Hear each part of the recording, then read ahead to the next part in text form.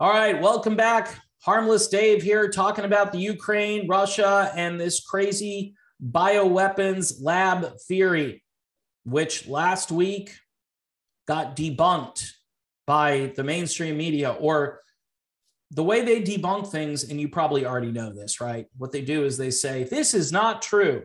And then they cite someone else who says it's not true.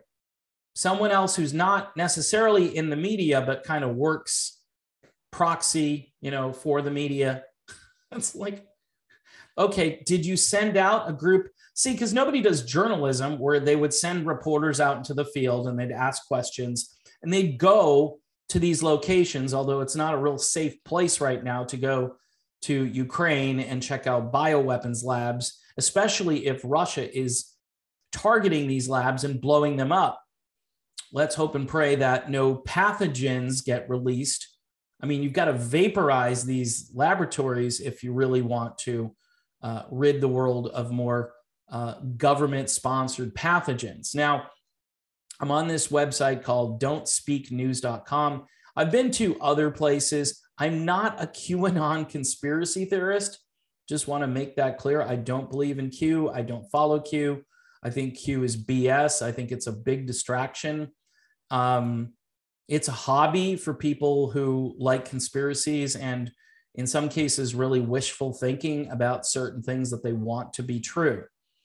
I call Q basically hopium.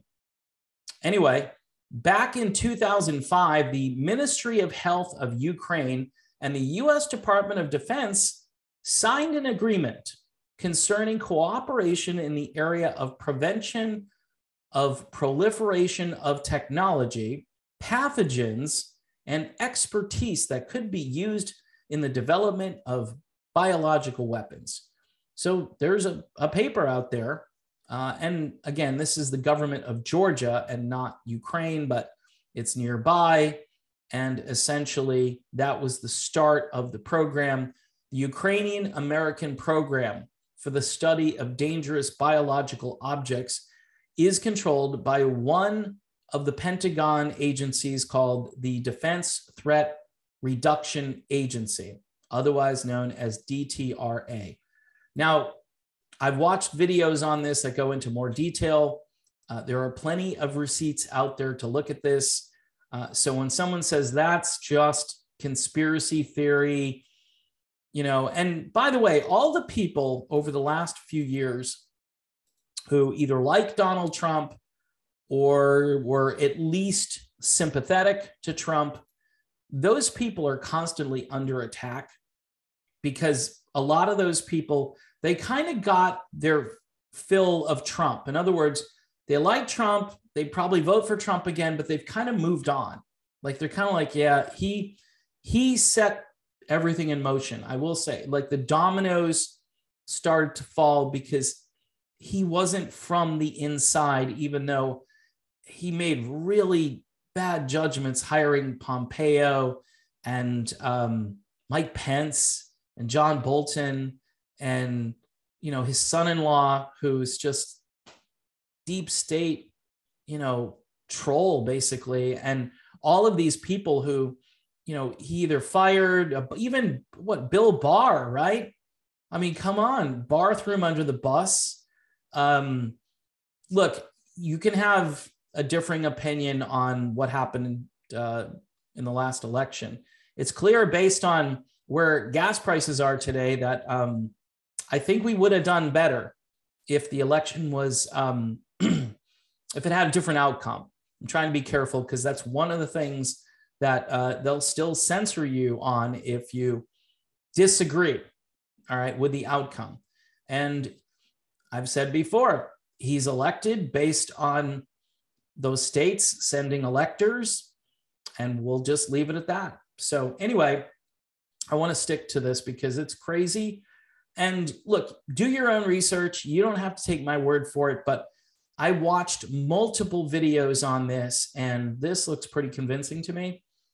See, my overarching opinion is Putin went in there, though, because of Donbass, because what happened there, and he wanted to recognize those territories as independent kind of sovereign states.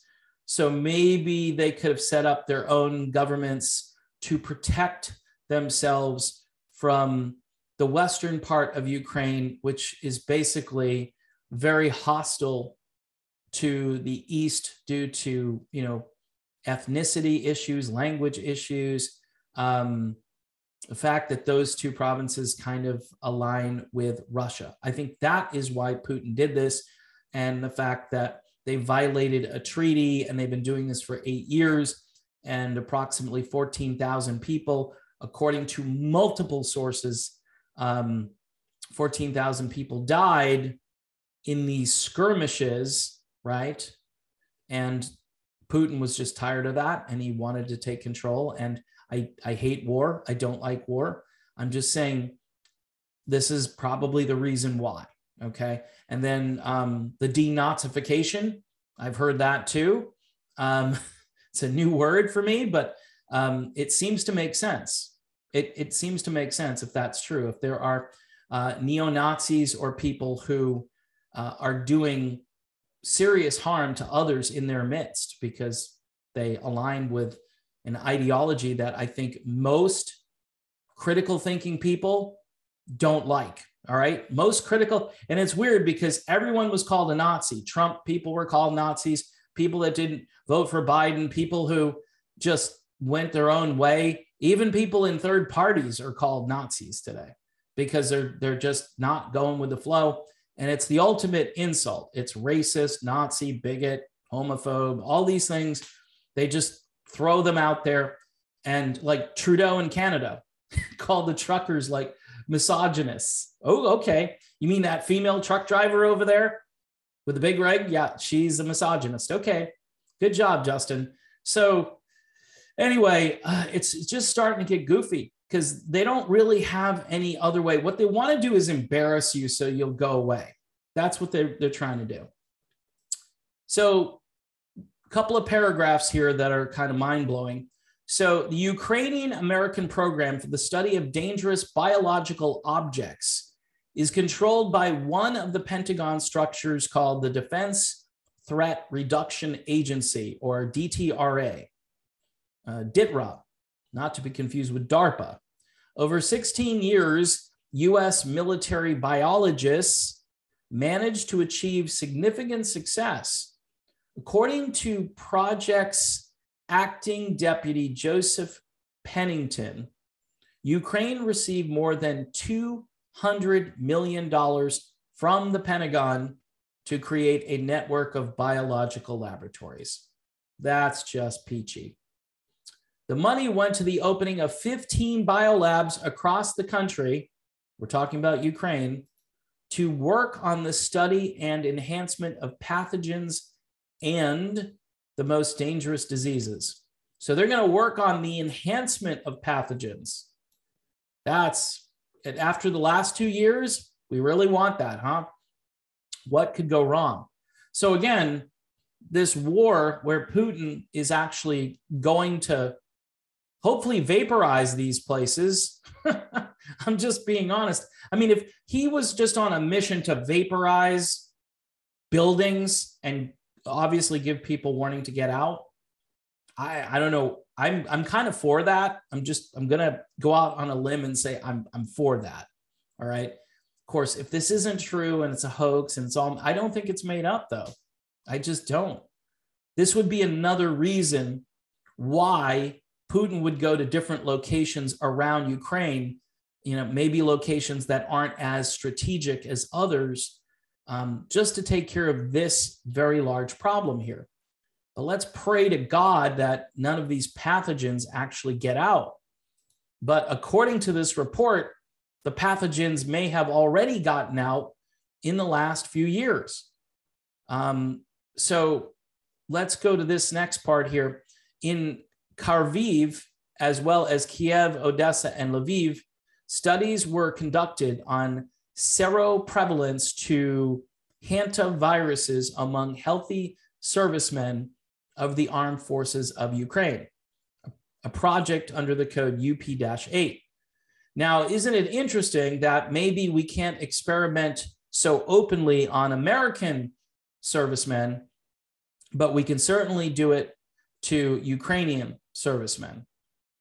Fantastic, huh? The U.S. titled the task for their Ukrainian subcontractors as the spread of the Crimean Congo hemorrhagic fever virus and hantaviruses in Ukraine, and the potential need for differential diagnosis in patients with suspected leptospirosis. Okay, so that's what they titled it. All right, just maybe to throw people off the track. As in other cases after the start of the work of the American military biotechnologists, the region was overwhelmed by a wave of infectious diseases. Yep. So right after they started doing this very important, life-saving, life-destroying work, there was an outbreak. For instance, in the fall of 2017, there was an outbreak of hepatitis A in Kharkiv. At the end of 2019, there were large spikes of infectious diseases occurring in the Kharkiv region, this time meningitis.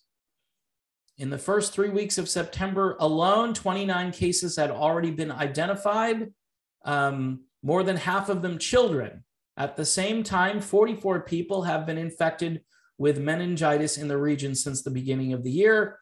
In just 10 months of 2019, 233 cases of viral hepatitis A were registered in Kharkiv and the region, and 328 cases in the region total. These are very unusual numbers that happen to coincide with these biolabs and testing projects. And then there is another link to something called dcweekly.org that you can get more information there. Next time, we will go back in time to the 2018 article, and I referenced a video below. So he's just talking about the video where he got some of this stuff here. The U.S. Army regularly produces deadly viruses, bacteria, and toxins in direct violation of the UN Convention on the Prohibition of Biological Weapons. Hundreds of thousands of unwitting people are systematically exposed to dangerous pathogens and other incurable diseases. Biowarfare scientists using diplomatic cover test man-made viruses at Pentagon biolaboratories in 25 countries across the world. These U.S. biolabs are funded by the Defense Threat Reduction Agency under a $2.1 billion military program. Hey, there goes your tax money, or actually, there goes the printed money that the Fed keeps printing. And this is called the Cooperative Biological Engagement Program. That's what it's called. Sounds so friendly. And located in the former Soviet Union countries such as Georgia and Ukraine, also the Middle East, Southeast Asia, and Africa. So Georgia is definitely a testing for bioweapons. The Lugar Center is located in Georgia, 17 kilometers away from a U.S. military air base in the capital of Basili. Just crazy. So you can also read documents on this. There's again, another link. It's an explosive article from the naturalblaze.com, which talks about this. Came out back in 2018. Now, there were a few people who were onto this stuff prior to this theory, which again is being debunked by people who are basically saying it's not true. That's how they debunk it.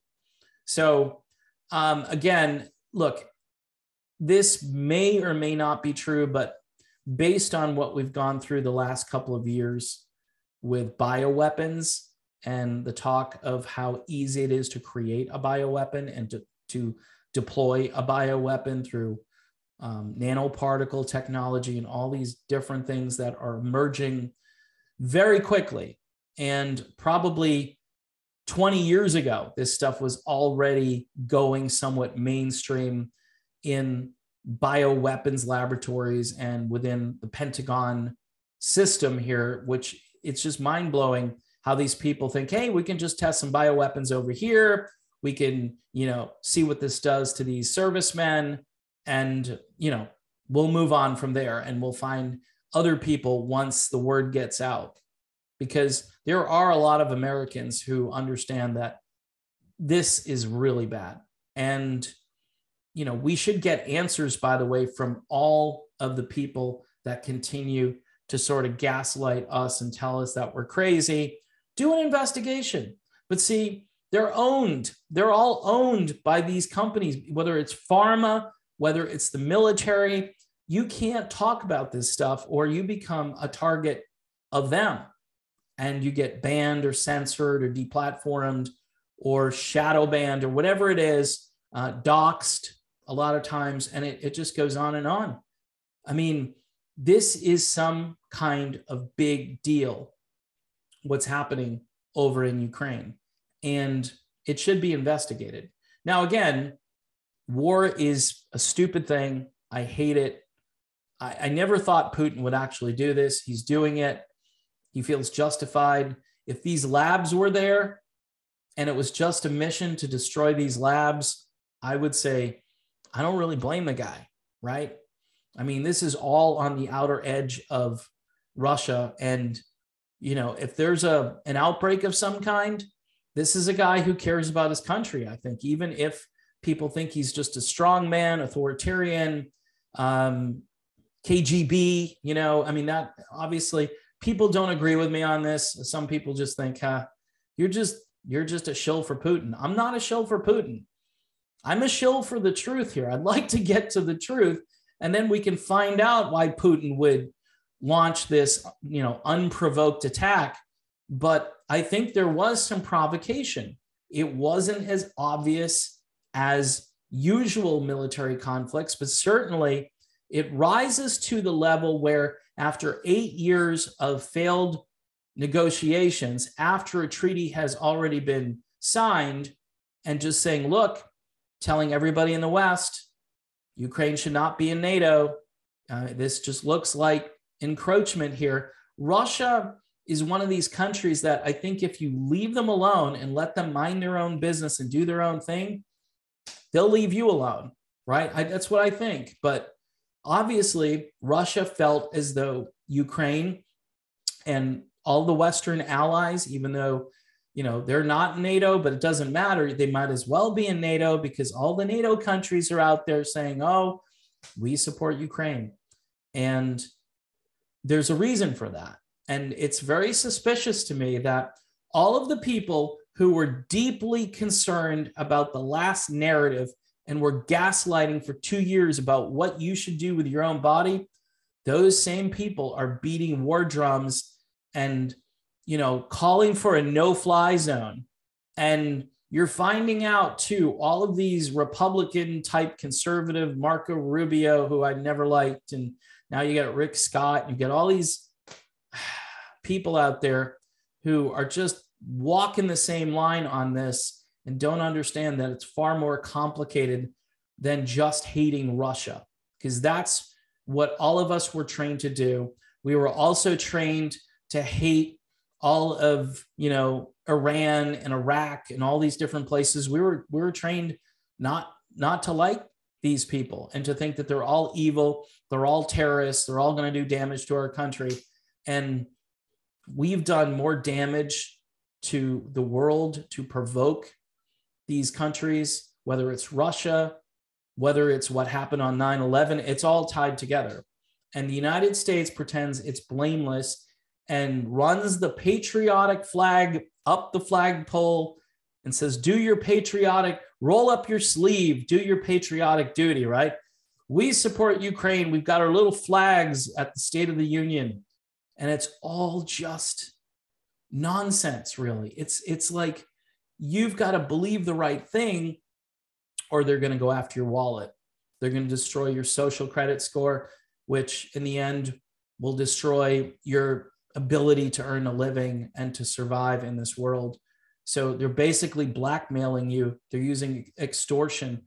Just think like us, Russia, bad. Ukraine, good. There's nothing else to see here.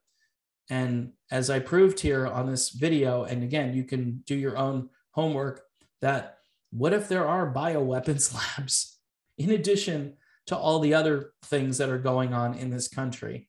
What if there are these labs and, you know, the Pentagon spent all this money? This is another thing people don't care about. Do you care that billions of dollars in your tax dollars are going over to another country so we can develop biological weapons of mass destruction? I care, and more people should be awake and alert. But when you have a media that shuts down critical thinking and controls thought, then there's no way really to get to the truth. There's your own mind and your own investigative powers. And it doesn't matter, by the way, if you're left or right anymore. It just matters about, are you with the establishment or are you skeptical of the establishment? That's all. That's it. You can differ on your, you know, your conservative values versus your more liberal values. I'm willing to just let that stuff slide right now. We need to get to the heart of this, which is, are we being controlled? Do we understand that the future is not going to look good if we just sit by and allow the oligarchs and certain media organizations, which are basically in bed with the oligarchs?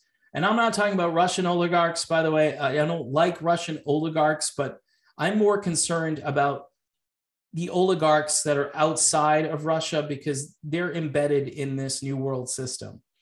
And I'm really afraid for the future, because so many people are just, they've been lulled. And I don't know if you can wake them up. So best thing to do is try to wake up your friends and neighbors. Give them a little snippet like, hey, did you hear about, you know, that Russia-Ukraine thing? Did you hear about like what was going on in Ukraine? They might have bioweapons labs there, and then they're like bombing their own people on the other side of the country because, you know, those people are more, you know, affiliated with Russia. Just make it simple and see what happens. Maybe you can get a conversation going. I know they're just going to say, well, Putin is so evil and bad and he's a Nazi and no. It's like, no, he's actually trying to fight Nazis who are in the country. Did you know about that? Actual neo-Nazis? No, the media didn't tell me that. Well, because the media tells you something, you're just going to buy it hook, line, and sinker. Anyway, I don't know. We've got to wake people up. And if we're unable to wake them up, we're going to lose our ability to communicate information freely.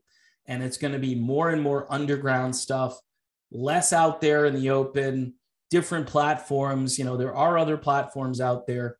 I do have a channel over on Rockfin, and that is going to be a refuge when a lot of this stuff just gets banned or deleted. And you can't say this. I mean, if I upload this video and it gets taken down, that'll be strike 2 on this channel. And I've only got 1 strike left, and then it's bye-bye. So we'll see how it goes. I don't know how I violated community standards here, though. So we'll see how that, they just arbitrarily throw that out there. Anyway, I've got to go. I'm rambling. Thanks for watching, and I'll see you soon.